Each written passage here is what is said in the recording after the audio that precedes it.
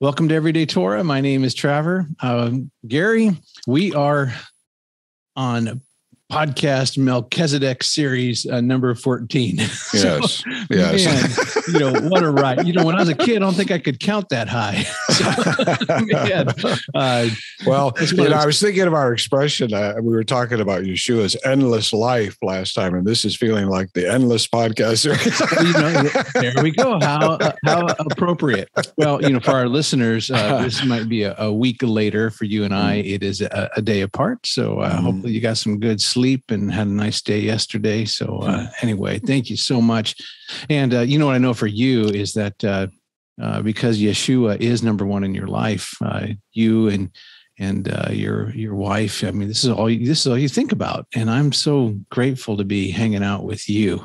So I know you're going to do a little recap from yesterday. I mean, I got to tell you, yesterday, the last 10 minutes, I'm thinking, oh my gosh! I mean, the whole bracket scenario. Yes. I'm just thinking. I hadn't thought about it that way before. Yeah. So Anyway, where would you like to pick up and do? I guess probably this will be the recap that's appropriate because we're going to finish Hebrews today, and so just to remind everyone who's been following along, because I presume anybody jumping in at this point is probably going to go back anyway. Yeah, let's go back to number one and start. Yeah. So it's the first point that Yeshua had to be qualified. I'm going to say this maybe a little different words than I used before, just to get the point across. But that it talks about his qualifications and that he was the only one qualified to assume this position of high priest of the order of Melchizedek. That's done in the earliest chapters of Hebrews, and then it moves toward talking about in chapter 2 largely. That he had to be perfected. And we had to explain a little bit about what that was all about, right? We had to, because people can misunderstand that term. So the term means more completed. There was an element of completion that was needed for him that was more in the experiential realm, that he had to experience humanity. So he could not just be a high priest of a humanity over which he had no direct experiential level and what that meant. And that's really what the thrust of that perfection was all about. And then we talked about how Paul, and I'll just use Paul as my code word for the author sometimes, Paul had to tell us and show us that this priesthood was the original priesthood in many respects, certainly God's original intent, and it preceded the Levitical priesthood, and thus is superior to it. And Paul works this out through this relationship between Melchizedek and Abraham. In other words, when Abraham meets Melchizedek and gives tithes to him, that's saying something very significant. And he uses that as the argument to show that this priesthood was really God's original intent, and it's superior, and it's kind of the ultimate priesthood, if you will. And then last time we talked about the second covenant, the new covenant, if you will. That term is used in Jeremiah. And by the way, the Hebrew word could also mean renewed covenant as well. So new, renewed, it sort of depends a little bit on perspective, but we'll just refer to it as the new covenant. That's what most people understand. And how that figures into this whole discussion. And it's important because we need to understand what a covenant is, and we talked a little bit about that. It's between two parties, and there's an agreement that's made between these parties. And we discussed how what Paul is telling us in chapter 8, particularly, is that the reason for the failure of the covenant, the original covenant with Israel and God, was not God, and it wasn't the covenant. It wasn't, in other words, the terms of the covenant or the specifics of the covenant. It was the hearts of the people. That was the problem. If I might just catch our listeners up a tiny bit, what Gary's referring to there is Hebrews chapter 8, verses 7 and 8, because the text says, for finding fault with them. Yeah, so in other words, the covenant between two parties, Yahweh and Israel, the fault was not with the with Yahweh. The fault was not with the terms of the covenant. The fault was with the people. And then just moving back a tiny bit, when Gary is referring to the Levitical priesthood paying tithes through Abraham to Melchizedek, that would be Hebrews 7, right there in the first 5 verses, about probably verse 5, somewhere around there. So just to kind of get you caught up there. And then when Gary is talking about the Apostle Paul in relation to Hebrews, this is an ongoing thing. We'll have a whole hour on this one. But Gary is so convinced that the Apostle Paul wrote Hebrews, and he has really a good case for this. So don't think the guy's nuts, because maybe a little nuts, but not nuts because of that. I'm a little eccentric. Enigmatic. Going against the grain, I guess, apparently. Yeah. Although there are others who are beginning to see this as well. I'm not the only one, definitely. No, you're not. I don't think, even in theological circles, you're not out there and or anything like that. So just wanted to catch you up there and continue on. So we got there in chapter 8, a better covenant, Hebrews 8:13. That's right. Yeah.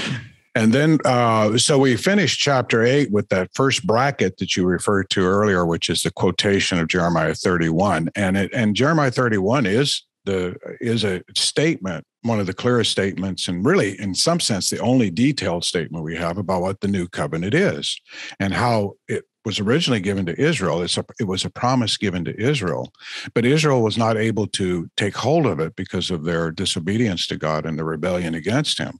So that covenant kind of, in a sense, fell on our shoulders as the body of Messiah. And we're going to be facilitating bringing that covenant to the people of Israel. That's going to be one of the functions and missions of the body of Messiah, ultimately. So, see, God's word will prevail ultimately because he made this as a promise, a sacred promise, unconditional promise to Israel. This was not contingent on their obedience. And that was the point of this covenant. And in fact, that was the point of the whole series of events that God brought together in his relationship with Israel. Was to demonstrate something that was for the benefit of us, for Israel, and ultimately for the world in that day when Yeshua finally comes back to the earth and takes the reins of power. Yeah. And so it all fits together when you understand the larger picture. Even though it can seem at times it's a head scratcher when you first encounter some of these things, because you're trying to figure out, well, wait a minute. Didn't this come before this? And you just kind of go back and forth and you're trying to work it through. But when the dust settles, then you can see, as long as you accept the testimony at face value, if you try to jimmy it, forget it. You're going to be lost. You got to take the text at its word, straight at its word. If you do that, you will be able to figure this out, and it will make sense to you at the end of the day. Gary, because I know you're moving on beyond Hebrews 8, I've got a little link. I'll put it up here on Hebrews 8:13. But it does say that this old covenant, and we know that in Greek, the word covenant is not in that. Yeah, that's right. Verse, that's right. But it's implied. It's there. Sure. We know we are referring to what happened. Certainly in 8, it's there. Yeah. Yeah. Yeah, so that's right. It says that the old covenant is going obsolete. And so what I would tell people is that the law is not going obsolete. What's going obsolete is the damaged relationship, if you will, of a broken covenant based on a faulty covenant party, which was Israel. And what the new covenant does is, by the Spirit, it takes faulty Israel, us. Yes. I'm going to group us all humanity into that category. That's right. Because they represent us in a real sense of the term. Sure. They represent, I guess. That's right. Yes, that's right. So what I would describe to people is that the new covenant is a unilateral covenant in Yeshua's blood, in that what Yeshua does is Yeshua redeems, perfects, however you want to describe this, is it takes the faulty covenant partner and makes her worthy by the blood of a lamb. Yes. So now we're able to engage. By the way, I love that summary. It's beautiful. It's right on target. Okay, that's then exactly I just want people to understand what's obsolete and going away. That's it is correct. not that's the right. Torah. What's obsolete is the damaged relationship and the the issue with the people. And now because of the blood of our Messiah, we are made perfect in our Messiah. Yes.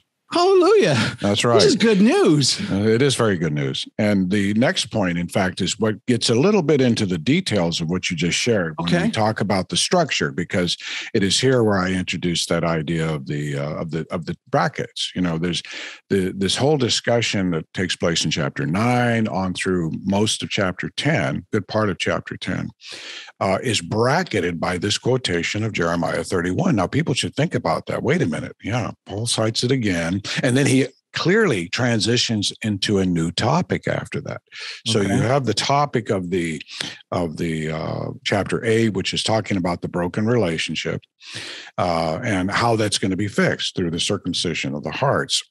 And so what he then does is he details in chapters 9 and 10 the specific aspects that were obsolete, that were going to be removed because of their obsolescence, you know, essentially immediately.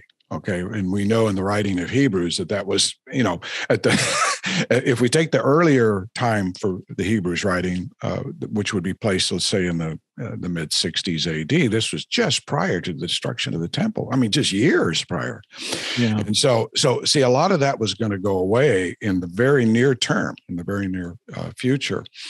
And so it was going to be removed and set aside because the sacrifice of Messiah had made all of that now no longer needed. And it was no longer needed because the reality had come, and these other things were just the shadow. And I like to refer to it this way. I like to refer to it as they were kind of the promise in ritual. They were like ritual promises. God made a promise, and he was demonstrating through the ritual, I will fulfill this promise. And it's really the fulfillment of the promise of Yom Kippurim, for instance.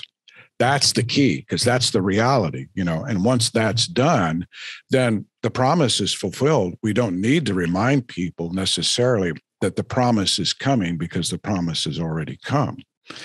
And so this is kind of, I think, the rationale that's involved with this. And so it is significant that not only in these chapters do we find the very things that are at the high point of discussion, although Paul will make reference to a few other things in these in this section of Hebrews.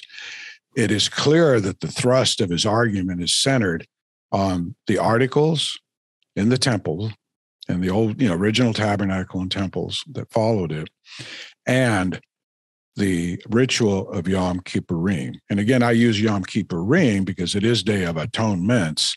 There is no Yom Kippur in the Bible. There's none. You'll never find it stated that way. Yeah. So being true to the text, I'm going to use the term the text uses for the holiday.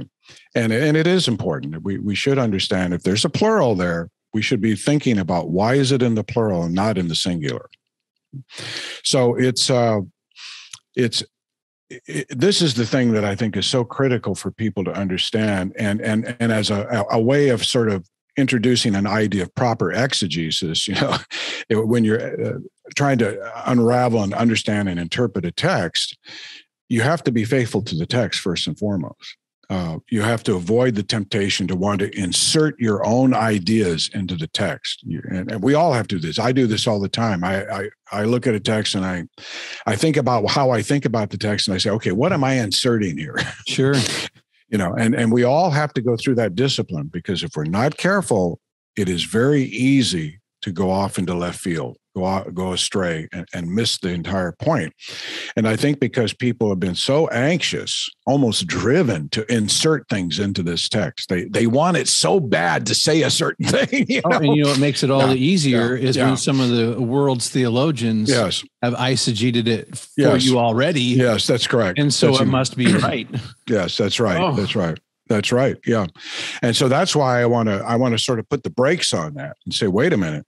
Look carefully at what the text says. It's not generalizing. It's now going to tell you, here is the issue.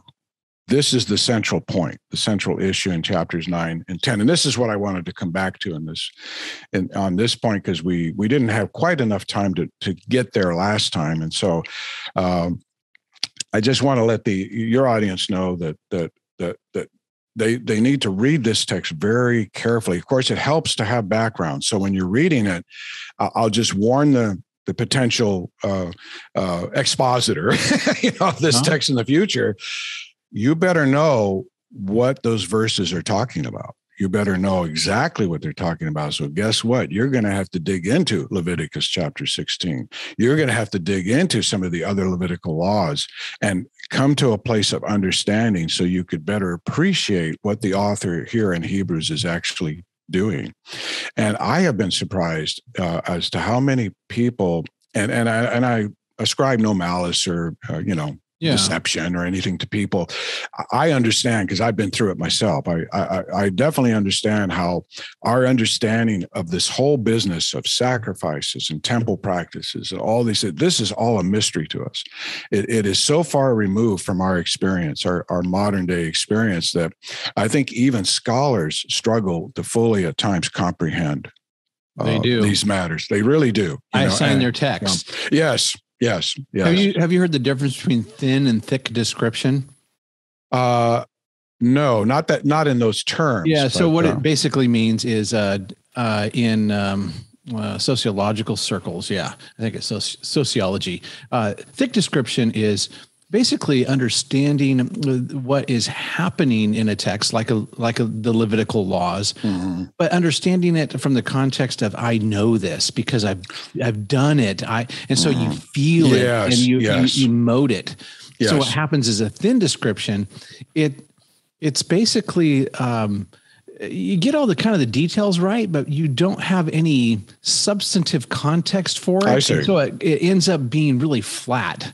Yes. If I was going to teach someone to ride a bike, you don't really need, you need the owner's manual in the sense. Yes. There's a feel there. And none of these theologians have ridden the bike of the Torah. Right. And so what's happened is they're put your foot on this pedal, put your foot on that pedal. That's and right. You go in a forward motion and you miss the wind through your hair and the balance and all that stuff. All the kind of nuances that are involved in this that actually ultimately, when you sum them all together, they are the experience.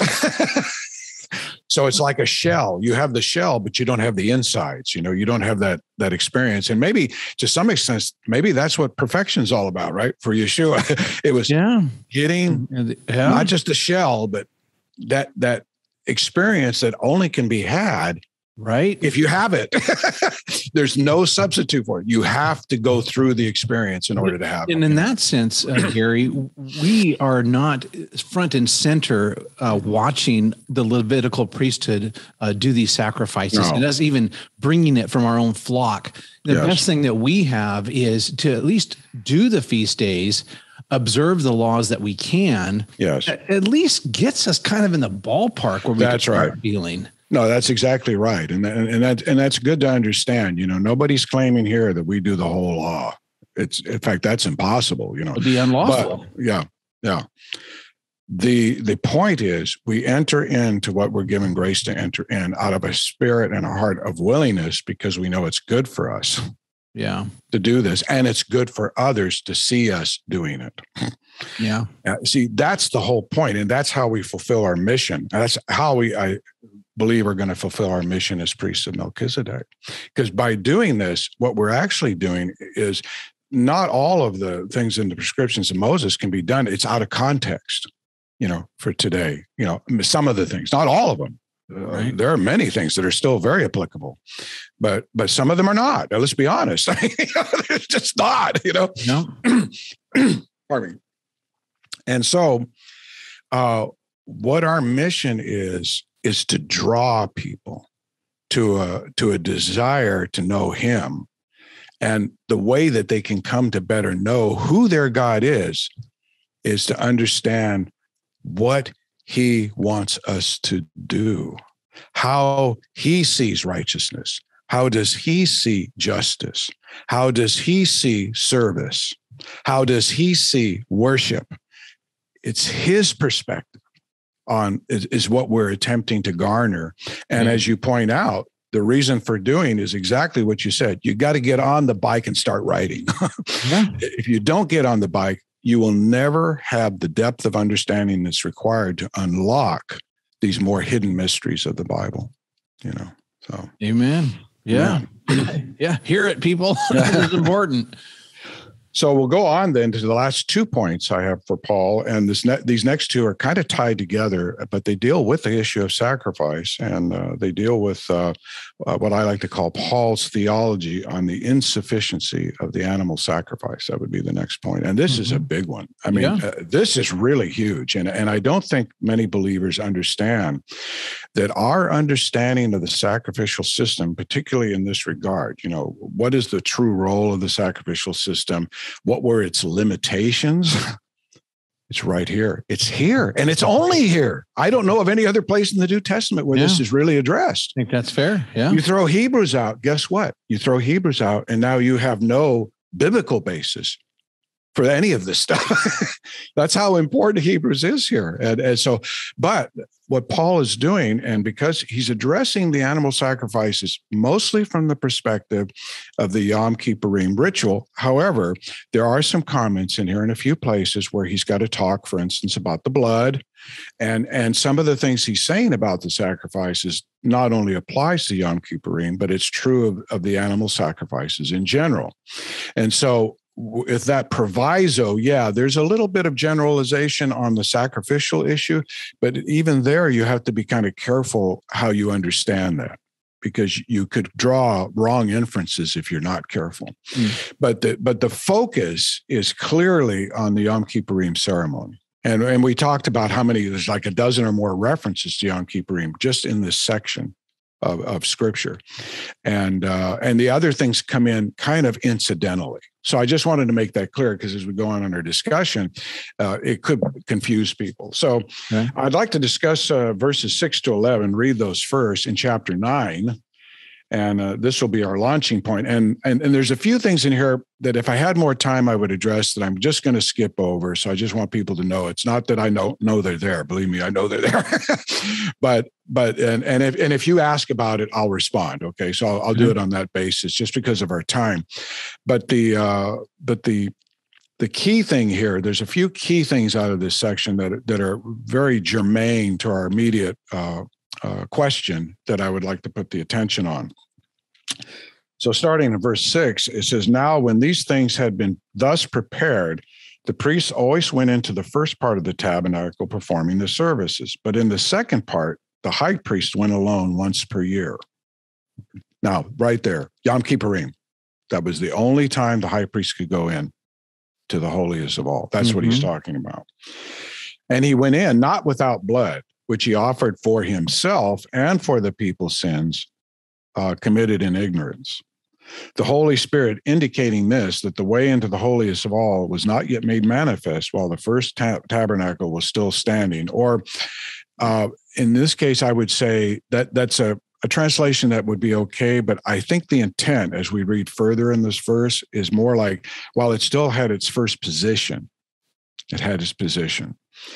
That's also an appropriate rendering of the word there. So that will clarify something, because when you say still standing, well, good grief, wasn't it still standing when Hebrews was written? Or if it wasn't, it had only been just very recently not still standing. Right. So what you're referring to here is kind of this regime change. Yes, that's right. To Melchizedekian. Yes, that's correct. Okay. And we know in one sense, as I mentioned last time, that that happened at the resurrection, and yet the temple was not removed. Right. Allowed to stand. So what we're in is we're kind of caught in this in-between period, this transitionary period between approximately 30 AD and 70 AD, where you have both ministrations occurring simultaneously. Okay.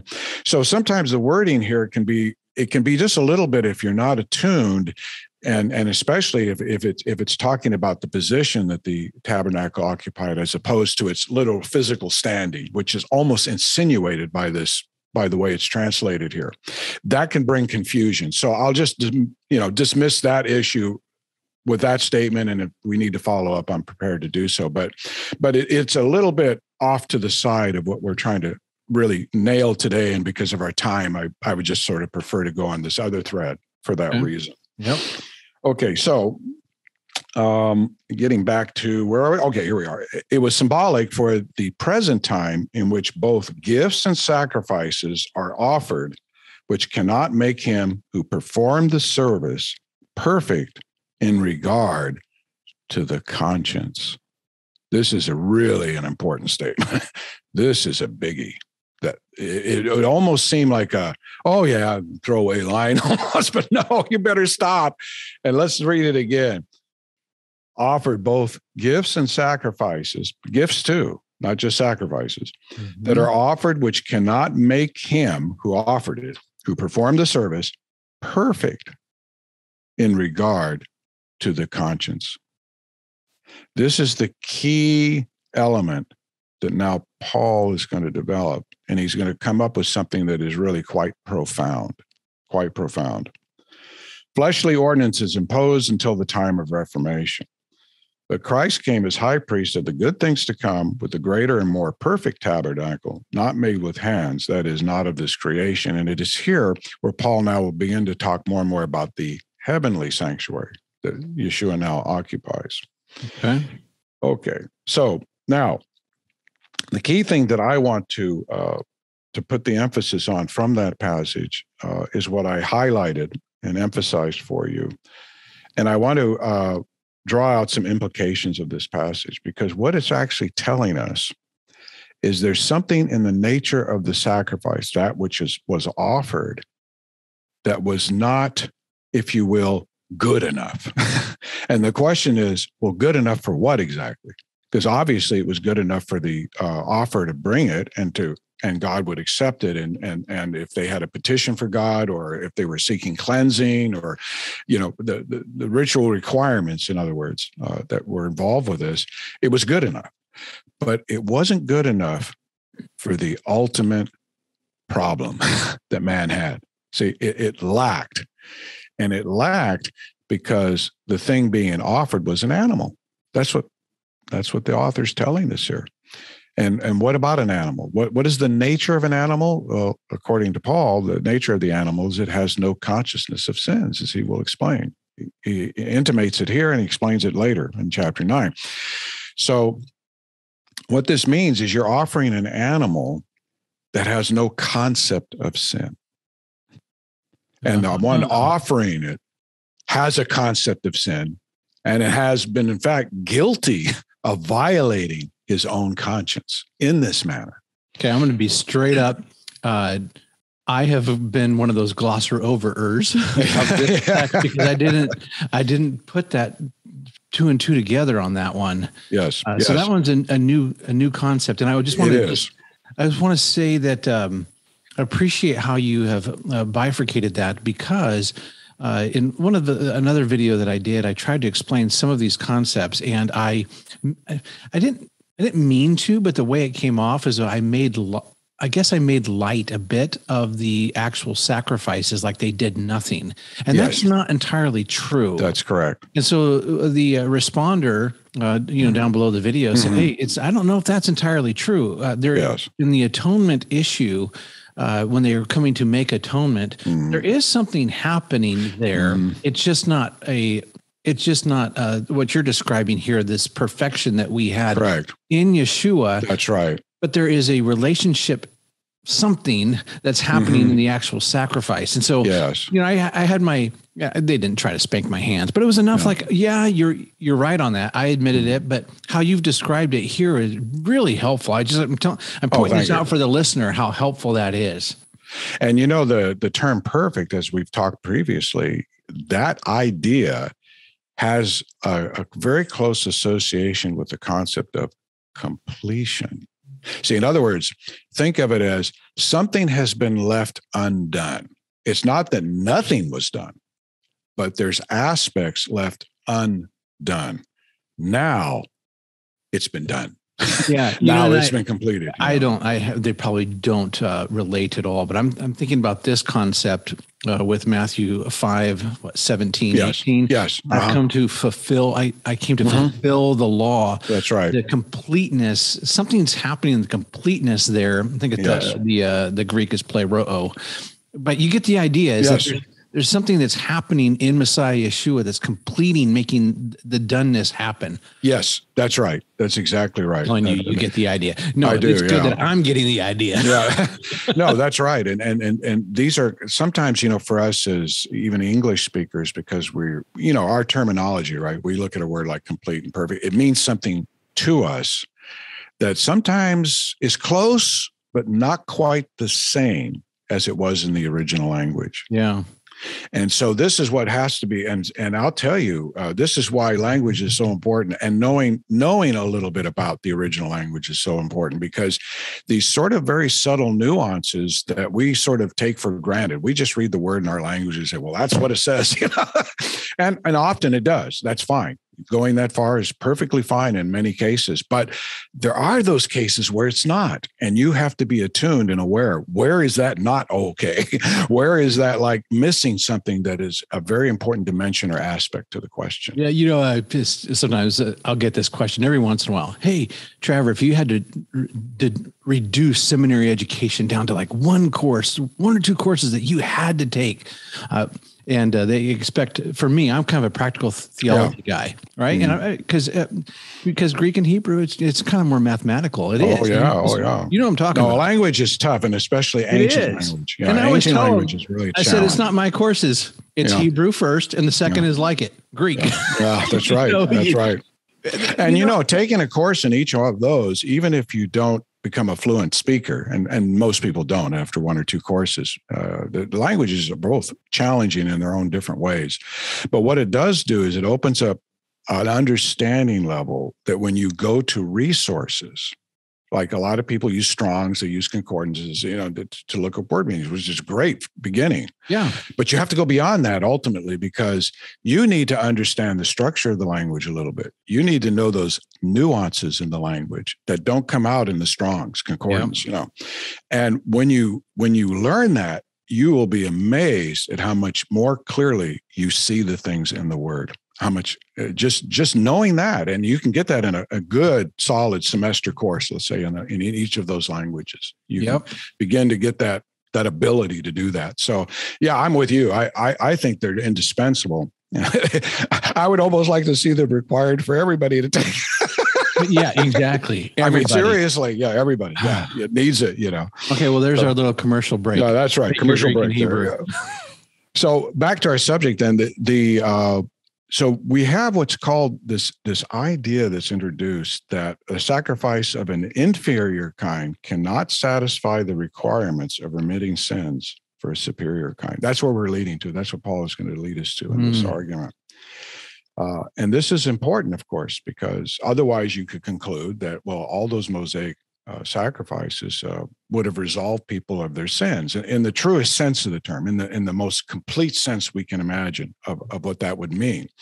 And Paul is saying, no, that's not right, because the animal is an inferior. You're not even offering with the animal something that is comparable to yourself, let alone something greater than yourself. That's what Paul is going to drive us to. And in fact, that's the obvious, if you will. I don't think it's really a corollary, because I can demonstrate, I think, that it's really more an if and only if, as the mathematicians would say, when you're tying together two concepts and you want to know what effect does this concept have on this? Does this imply this? Does this imply this? The mathematician will say if and only if means A implies B, but B also implies A. In other words, they're tied together so inextricably. They like have this bound. They're bound together in a way you can't separate them. And it's a much stronger relationship logically, and that's where I feel this is, because immediately you go, oh, wait a minute. If Paul is saying this, then the obvious conclusion is what sacrifice must be offered that will be complete, right? That's the obvious. Well, what do you do then if the animals do not satisfy this? What kind of sacrifice do you offer? And Now we begin to see the introduction, and Paul's not going to explain it in the way that I'm going to explain it, but I'm going to argue that this is the essence of what he's going to be getting to now in chapters 9 and 10, is that this sacrifice not only has to be equal to a human being, but it must be much greater. It must be much greater. Why is that? Because if you think about the problem of humanity, humanity's sin goes all the way back to the garden, doesn't it? It goes all the way back to the beginning. Yeah. And in fact, we know that something significant happened there because, in essence, God does a sacrifice for humanity himself. Mm-hmm. He kills the animals and gives the skins for the Adam and Eve to wear. Right. That's important. That little act there is telling us something. Yeah. And in the same context, he provides us with a promise. And that promise is there will one day come someone from the seed of the woman who will combat the seed of the serpent and prevail and will deliver the people from their sins. That's really the essence of the statement in Genesis 3:15. See, that's given in the 3rd chapter of Genesis, that promise. Yeah. And all the sacrificial system, in some ways, from that point to the coming of Messiah, was, in a sense, yes, it was a ritual, and it was a foreshadowing, and it was, if you will, something that we did to receive that promise. In other words, there was a promise inherent in these sacrifices. They were acted out so that we would remember the promise. So in everything we did in our interaction with God, even in coming to God to appeal to him for this or for that, the promise was embedded in those sacrifices, I believe, all of them, in different ways, different aspects, and so this is why it's so important then for us to realize, okay, so we had the promise, and to your point earlier, these rituals do perform a certain kind of efficacy, if you will, in being offered, but they don't address the fundamental issue. Right. That's the issue that Paul wants to talk about here.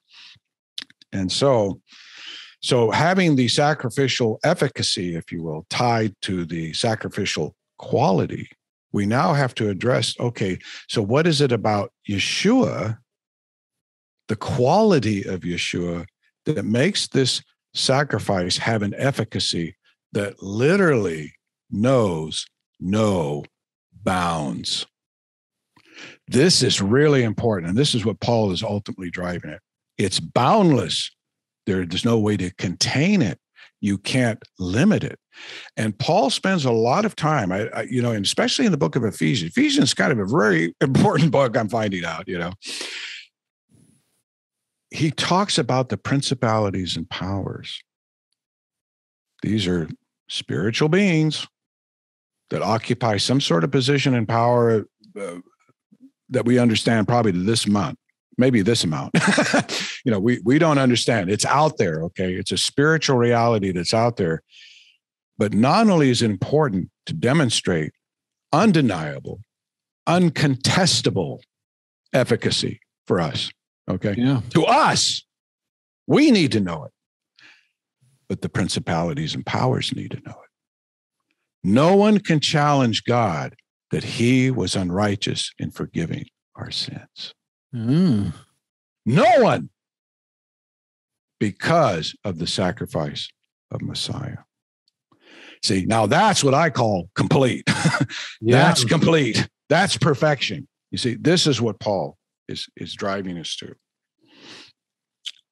So, in understanding that now, we can begin to go through and understand better some of these other passages, which I'll just read a few of these because now we focus in on the Yom Kippurim ceremony a little bit more to see how did Yeshua satisfy this ceremony completely and totally. That's the next passage, and then we'll wrap on this and move on to our next topic.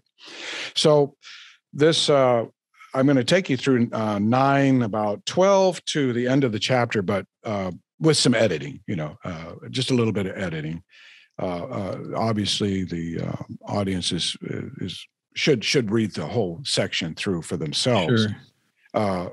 But because of time, I can't talk about every verse, but I'm going to pull verses 21 and 22, the first part, out separately because it addresses the first issue. There are sort of two issues with the Yom Kippurim ceremony, and this becomes obvious when you study the ceremony. There are sort of two things that stand out with it.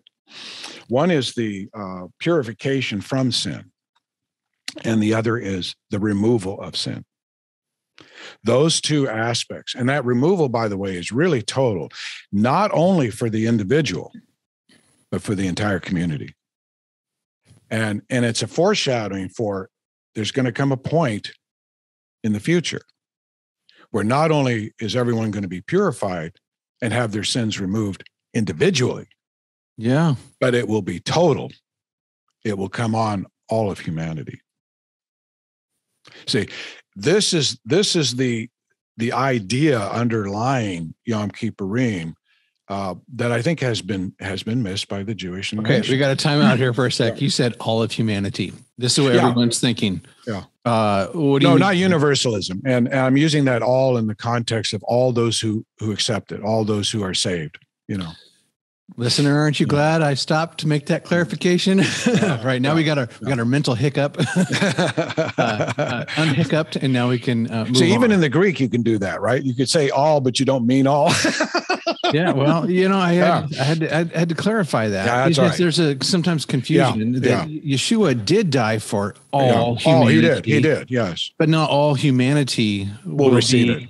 That's right. Right. Okay. That's right. That's exactly right. And the Greek is rich in that regard, in that it can use all in many different ways in that respect. That's another, by the way, thing people should be aware of. Okay. All does not always mean all in the way that you think of all. Well, yeah, there's some modern day progressive theologians that are using all in all of humanity, like all, and I just no. And that's not sustainable biblically. No, some of those theologians they essentially have lost their voice. Because of such statements, and because it's incorrect. Yes. Okay. I'm sorry. Oh, just so you know, we're around 18 minutes left here. Okay. Well, I'll try to get through this for sure. Yeah. Okay. So we'll do what we can do.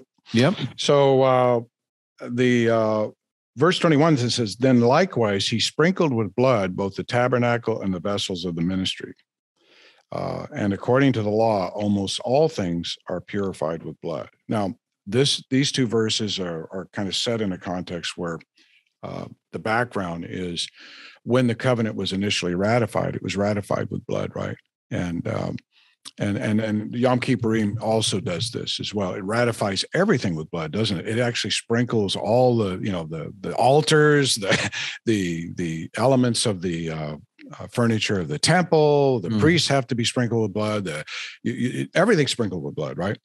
And in the initial ratification ceremony, when Israel said, everything God has asked us to do, we will do. We make a covenant with God. See, Israel made a covenant with God. They said, we will do it. Okay. And the ratification of that covenant also was with blood. So blood figures into this purification concept, this cleansing concept that we've talked about repeatedly in the context of Yom Kippurim. But now I'll go back to 12 and with a little bit of editing, kind of finish this chapter 9 with you. Okay. So and then make a few comments and wrap this segment up. So it's not with the blood of goats and calves, but with his own blood he entered the most holy place once for all, having obtained eternal redemption. How much more shall the blood of Christ, who through the eternal Spirit offered himself without spot to God, that is very important, without spot, cleanse, now listen to this, cleanse your conscience from dead works to serve the living God. You see, it took something like Messiah Yeshua to do that. Yom Kippurim ceremony could not do that. That's where it stopped short. Yeah, and then it does say from dead works. So this is a good thing to think about, where we are to do works, but without Messiah, they're dead. They're dead. But in Messiah, they're undead. Yes. Yes. I hope I said that right. Yes, that's right. In Messiah, they can become undead. That's right. And for this reason, he is the mediator of a new covenant. See, for this reason, this is the reason. For this reason that keep going. I want to interject here. By means of death, for the redemption of the transgressions under the first covenant, that those who are called, and he's referring to us now, may receive the promise of eternal inheritance. So see, this was actually necessary for us to ultimately receive. Now, notice, we now get to receive the promise. The promise was already there. How was the promise there? Through the original sacrificial rites and its system. That's where the promises were kept alive. See, I don't think people think of it this way. Every time you went to the temple, you were being reminded and keeping alive the promises of God in what you were doing. Okay. So that promise is kept alive, but see, the promise, ultimately, the deal has to be sealed. And think about the problem here for God. Humanity sinned at the very beginning. So if he was going to address this issue at the beginning, he would have had to have Yeshua sacrificed at the very beginning, right after the sin in the garden. Well, that wasn't going to happen, apparently. That wasn't in the plan for that to happen. But he could have Yeshua sacrificed later. In fact, he could have Yeshua sacrificed at any time of his choosing. Why? Because of the quality of what was being sacrificed. Yeah. I'll come back to that point later. But now you're beginning to say, this answers a lot of questions. What Paul is doing here answers a lot of potential theological conundrums, if you will, that could arise with what he's saying here. Let's continue. Verse 24 now, for Christ has not entered the holy places made with hands, which are copies of the true, but into heaven itself, now to appear in the presence of God for us. Not that he should offer himself often as the high priest who enters the most holy place every year with blood of another. He then would have had to suffer, now get this, he would had to then suffer often since the foundation of the world. Do you see? Now he's bringing into, all the way back to the beginning. You see, in fact, according to the standard argument, not only would Messiah as a man have to have suffered at the beginning, he would have to suffer often, continuously through history, because men didn't just sin once, they sinned repeatedly, often, continuously. Right. All right. See, that's what he's drawing our attention to. But now, once at the end of the ages, and there was this end of the ages is what it's referring to, we believe, actually is not saying the end days, but it's talking about an end of a time period where something of great cosmological significance has occurred.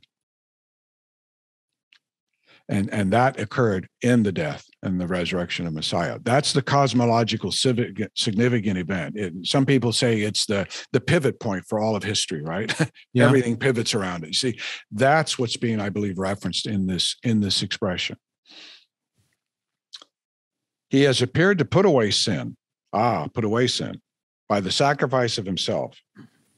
And as it is appointed for men to die once, but after this, the judgment. So Christ was offered once to bear the sins of many, That's a little bit of a Isaiah 53 here.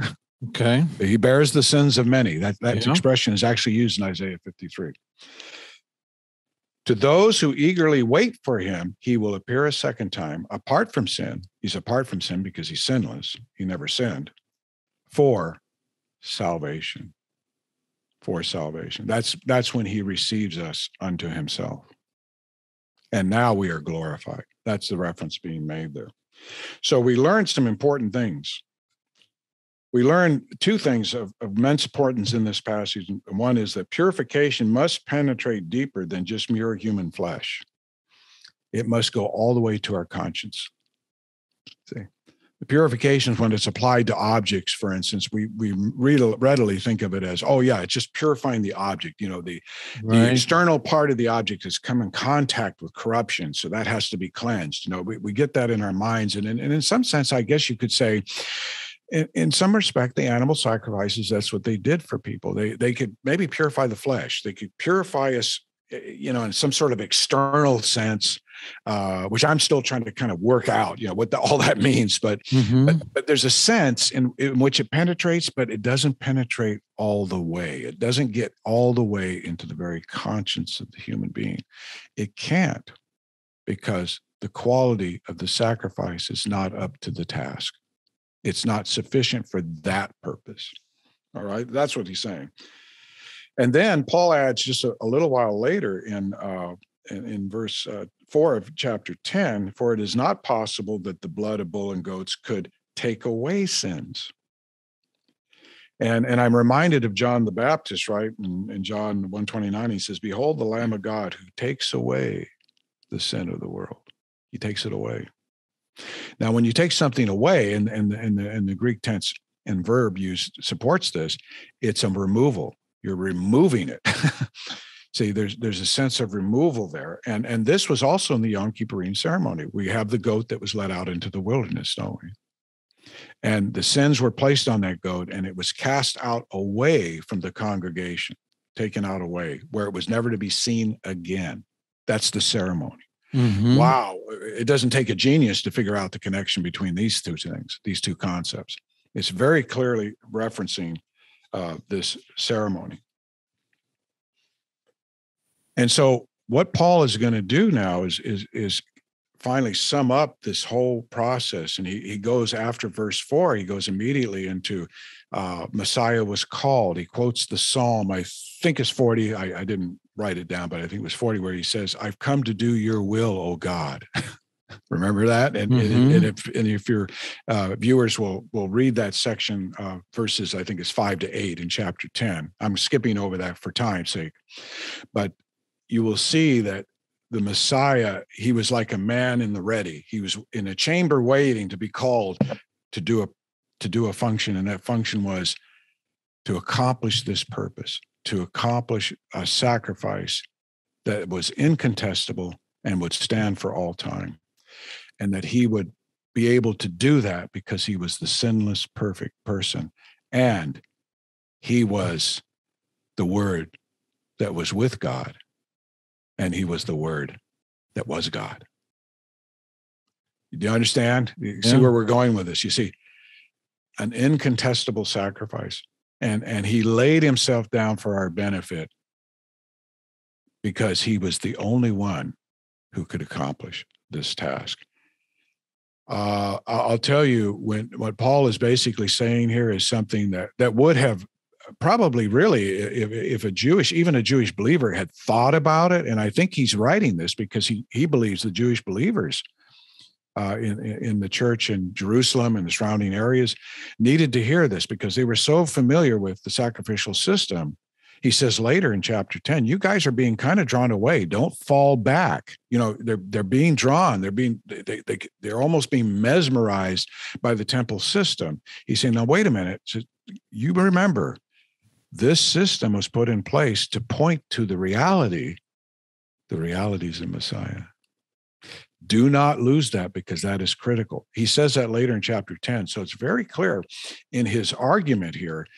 He is making an appeal specifically to the Jewish believers because they have been saturated with the sacrificial system and they need clarity on its limitation.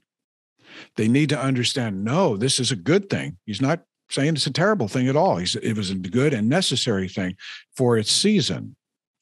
But now that the reality has come, don't confuse the shadow with the reality. The shadow is important. It points to the reality. And we need to understand better the shadow, but don't confuse it. So he says that later in chapter 10, and he has actually some pretty stern warnings because of where this can lead a person if they go down that track too far. And he talks about the fire that will consume the adversaries. I mean, it's a pretty stern warning that he gives to the Jewish believers, and he's talking to believers here. He's not talking to the unbeliever. So I think people should keep this in mind. You have to be very careful with this stuff. This is heady stuff, and you always have to keep it in perspective.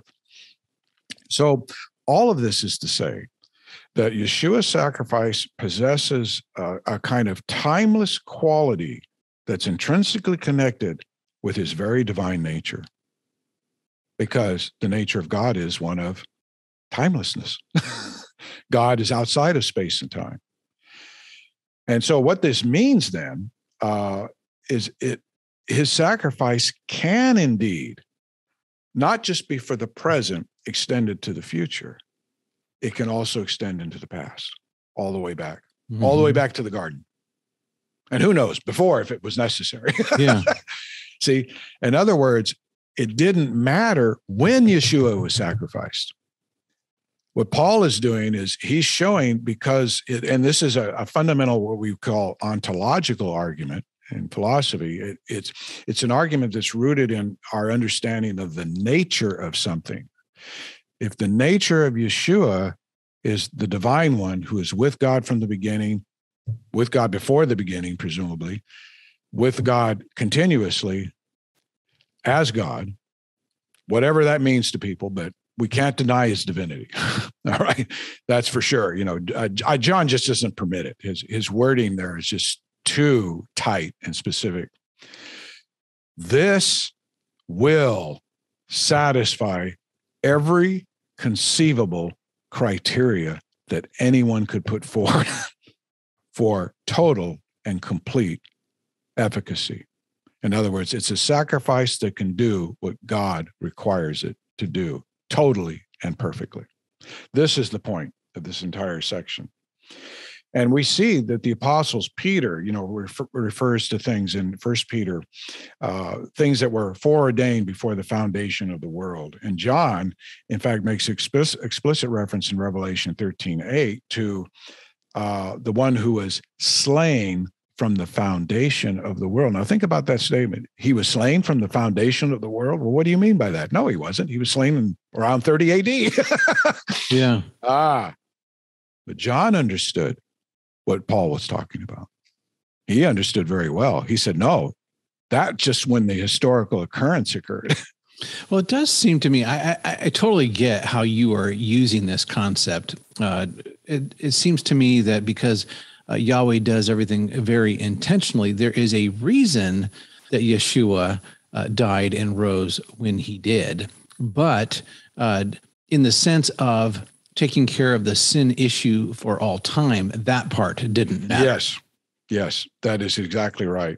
And so it has implications in both directions, right? What you just said, and also the fact that the one doing this had to be divine.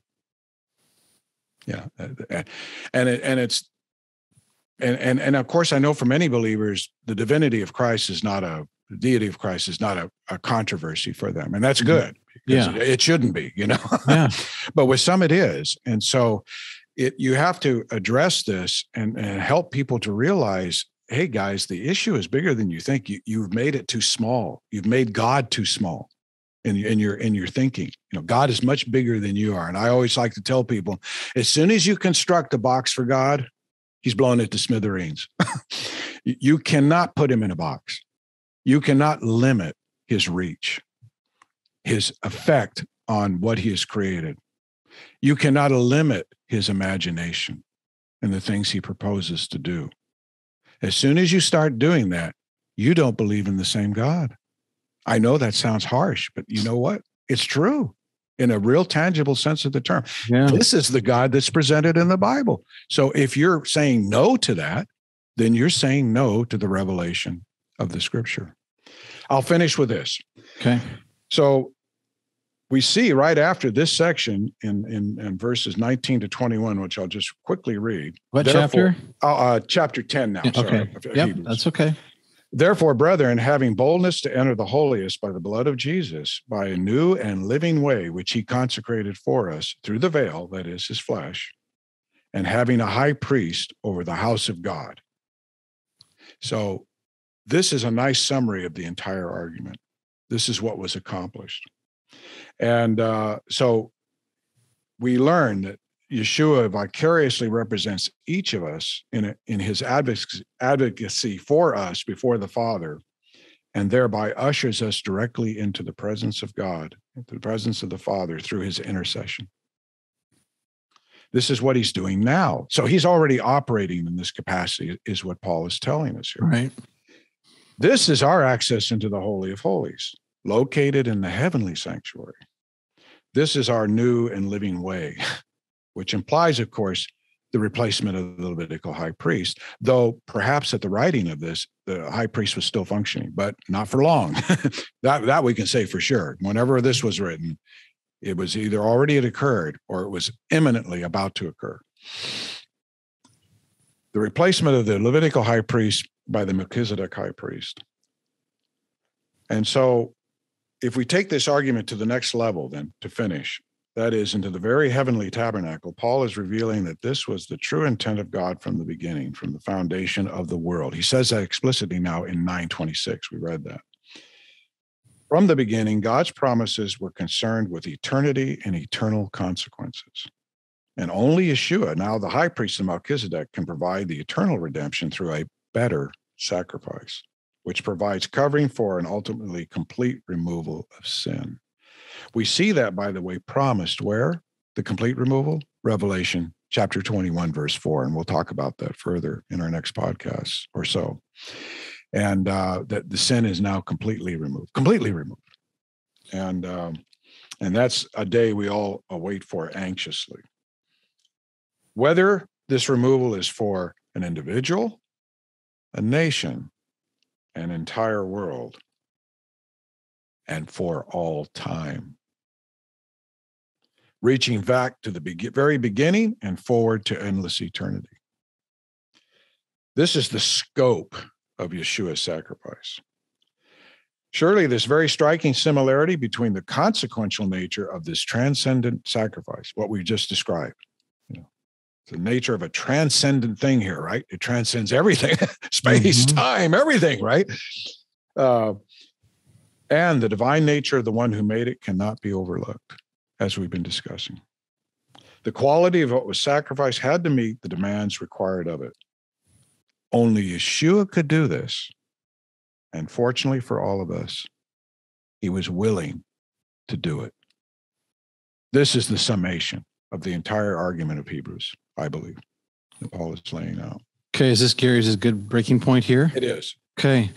Well, you know what I look forward to, and will probably press. There have been some previous podcasts where you have talked about there's a lot more going on in the universe that we are not even aware of, and I wonder how all this plays into the redemption of all that, if it does play into it at all.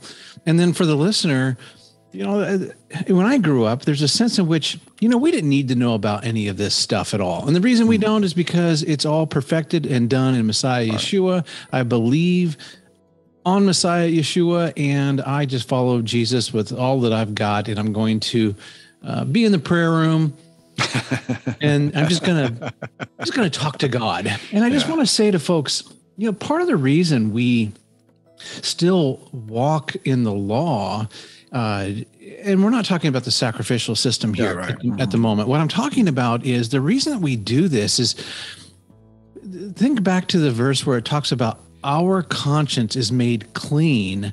And in part, when our conscience is clean, now when we do the mitzvot, when we do the good work, we're walking in laws that cause us to really enmesh the totality of our lives in a story, in something that's right. It's like, in something, if I may interject, transcendent. It brings me into the transcendent. Holy smokes. Yes. That's the whole point. If you really want to honor this God that saved you, that's saving you, that will save you, and glorify you at some future point. I mean, we're in this story, and if we really want to honor this King that died and rose again, what do we give our lives over to? Yes. What does and I really appreciated Gary earlier when you talked about how does God see these things? What does God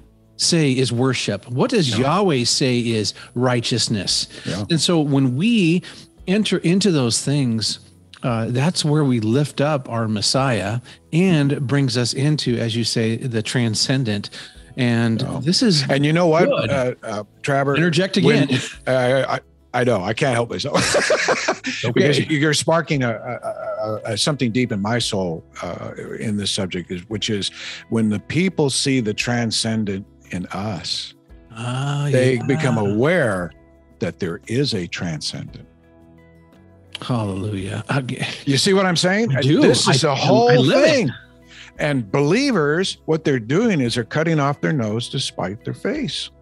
When they reject the tools God has given us, and that's how I look at this. These are tools. These are remarkable tools that can, as you have said, I think very well, they can bring us into that place, right, in our relationship with God. Yeah. where we can, in principle, if we do it rightly, we can, it just the transcendence emerges from us.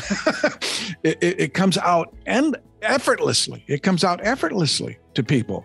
That's the goal. Yeah, that's a huge message. You want your life to really affect other people. Yeah. You want to be a witness, an embassy for the kingdom of Yahweh. Do you really want this? How do we do this? We do this stuff. Yeah. Yeah. This is why we call it Everyday Torah, because that's why we want to do it every day. Friend, we'll see you next time.